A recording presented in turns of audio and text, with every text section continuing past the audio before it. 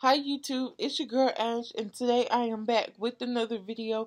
And today's video is a January, February wrap up and a book haul.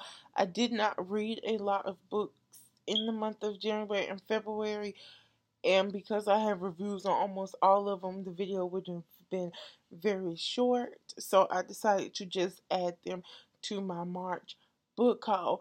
So I'm going to quickly go over my January, February wrap up, and all the links to book reviews will be in the description down below.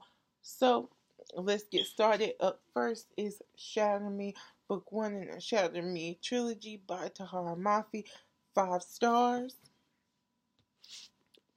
Next is This Is Where I Leave You by Jonathan Troper, 4 stars. Next is still the best book this year so far, The Chemist by Stephanie Meyer, 5 stars.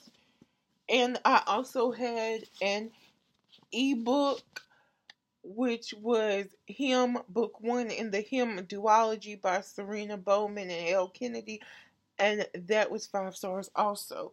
Okay, let's get into this book haul because there are a lot of books. Up first is The Program by Suzanne Young. This story follows Salome. She lives in a world where suicide is an international epidemic, and if you show any signs of being depressed or sad or stuff like that, they send you to this program. Only problem is that the program literally wipes you clean. You have no memories, no emotions. So Salome and her, I guess, boyfriend James are trying to do everything that they can for each other not to show any signs of sadness or depression so that they don't have to go into the program, but they're failing at it.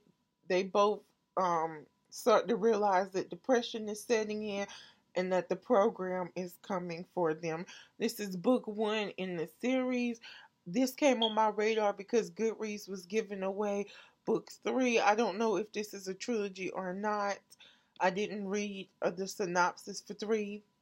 And so I'm excited to get this. I got this at the thrift store for 50 cents. Up next is a book I got because I wanted this year to get more into memoirs, and every list of powerful slash funny women who have come out with memoirs, this was on it, and I'm currently reading it, and it is Yes Please by Amy Poehler.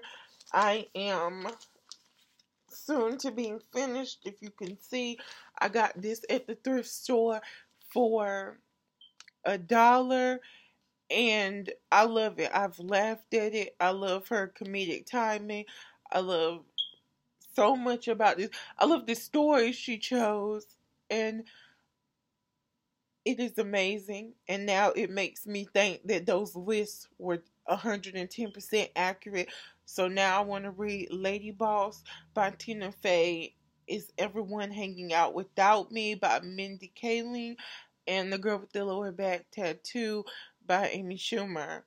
So if you have any more memoirs by funny, powerful women or whatever, please let me know in the comment section, down below, because I'm trying to get into more memoirs this year.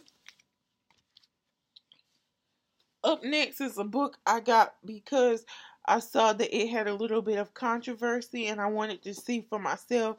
It's been called biphobic, and if I'm not mistaken, that it doesn't actually say the word bi in it, and that is The Bermuda's Triangle by Maureen Johnson. I got it because it was cheap. I got it for $3.50 at McKay's. So it says lifelong best friends Nina, Avery, and Mel face their first separation the summer before their senior year when Nina attends a 10-week program at Stanford. But how much can happen in 10 weeks? Plenty, it seems. Nina finds herself blindsided by Steve, but there's a long distance relationship. And then she finds out that Mel and Avery have kissed while she's gone. I guess they're having a relationship. I don't want to say too much because I don't want to spoil it for myself. And if you haven't read it, and this video is going to be long anyway, but I'm pretty sure there are tons of reviews on it if you want to, hear what people think about it. Up next is Push, which is backwards. Push by Sapphire. This is what the movie Precious is based on. It follows Precious Jones, who is a 16-year-old illiterate girl, and she suffers rape from her father. She has 2 kids. This is a very hard to swallow book. So if you can't really take that, it may be triggering to you. I wouldn't suggest reading this, but I just picked it up because I tried one time in middle school, because believe it or not, we had it at our middle school library, but it was the paperback, and back then it seemed so big to me. Now it's like really small. I think it's less than 200 pages, so that'll be a quick read for me.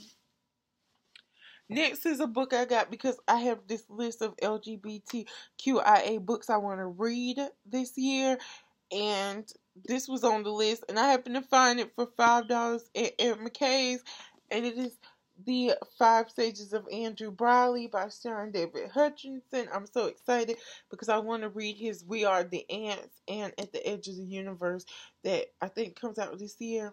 So I'm so excited to get it. It's short. It'll be a quick read.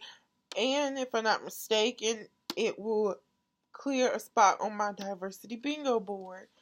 So I'm happy about that.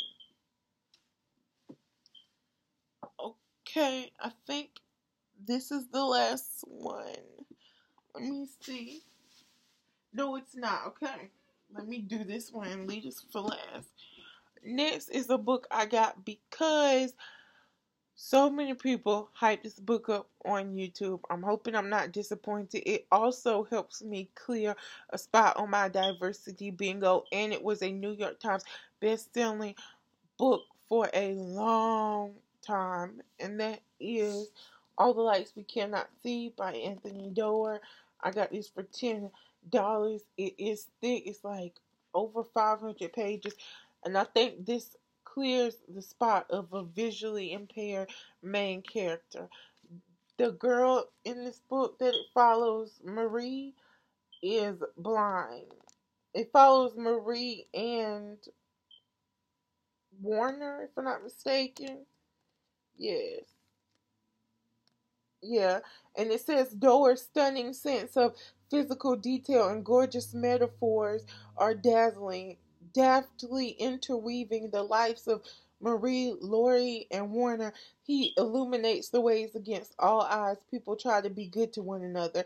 10 years in the writing, All the Lights We Cannot See is a magnificent, deeply moving novel from a writer whose sentences never fail to thrill. And so I'm very excited to see if the YouTube hype and the real world hype is what's true. I'm ready. It's going to be big. I don't know where I'm going to get to it. Yeah, let me make sure. 1, 2, 3, 4, 5, 6. Okay, I think that's it. Up next is the last book, and it's a book I won from a Goodreads review, so I would like to thank Goodreads and the wonderful people at St. Martin's Press and Rashani Chotsky for allowing me the opportunity to read this book before it comes out, and I will have a spoiler-free review, if I'm not mistaken, the day it comes out, and then a little later after that I will have a spoiler review, and that is A Crown of Wishes by Rashani Chotsky. It is a companion novel, but you do not have to read them together, to a Star-Touched Queen. This book comes out on the 28th, and it follows two totally different people. So like I said, you do not have to read a Star-Touched Queen before it. I'm excited to get to it. It is kind of big. I think it's like 400 pages. So be on the lookout for my review. I'm going to turn my camera because there's no way all of these are going to fit in it. Okay. So, with me in it. Woo! Okay, so that is my book haul for March and my wrap up. If you like this video, please give it a thumbs up. Don't forget to follow me on all of my social media linked down below. If you feel inclined to do so, please subscribe. Please share this video. It will be graciously appreciated. It means so much to me when you share, because sharing helps me out so much. And as always, until we meet again, bye.